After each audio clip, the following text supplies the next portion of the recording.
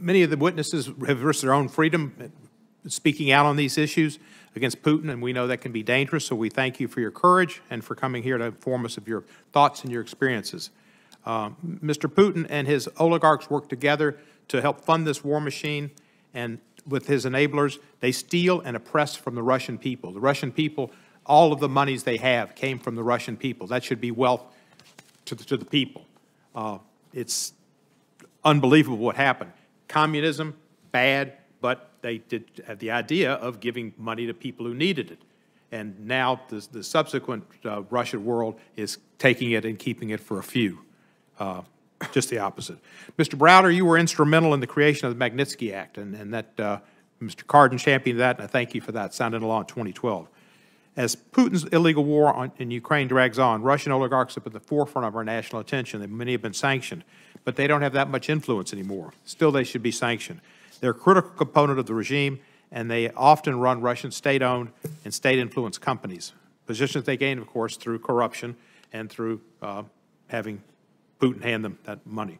In exchange for the lavish lifestyles that they live, these oligarchs pledge their loyalty to the mid-level KGB agent who rose to be, as a graduate, became the president, prime minister, president now again, currently overseeing Europe's biggest land war since 1945. They turn the other way as Russian armies continue to commit heinous war crimes against citizens of Ukraine, the extent of which we're just beginning to see. Oligarchs maintain their wealth with the help of enablers, it's been mentioned, lawyers, et cetera, et cetera. I, along with many of my colleagues here, co-sponsored the Enablers Act, which would finally force those professionals that help them to ask basic questions about the source of the funds for suspicious clients. In this unprecedented time of war, the U.S. and our allies have sanctioned many individuals close to Putin, making it harder for them to access their wealth. But we must continue to keep the pressure on.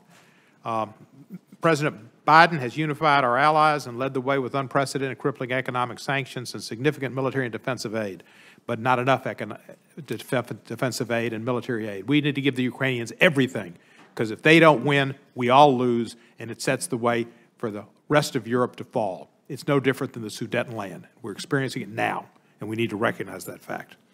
At the end of the last year, it was published by the administration, our strategy on countering corruption, and they have one. And last month, the Department of Justice launched a Russian oligarch task force, Klepto Capture, which works to identify sanctions evasion and related criminal conduct.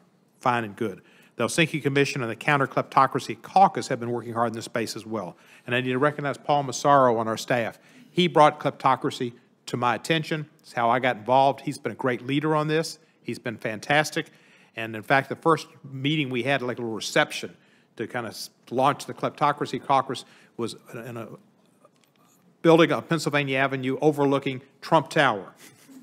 How prophetic. I introduced an omnibus package, the Counter-Kleptocracy Act, along with Ranking Member Wilson, which includes 6 bills which would address and punish Putin's corrupt system and regime.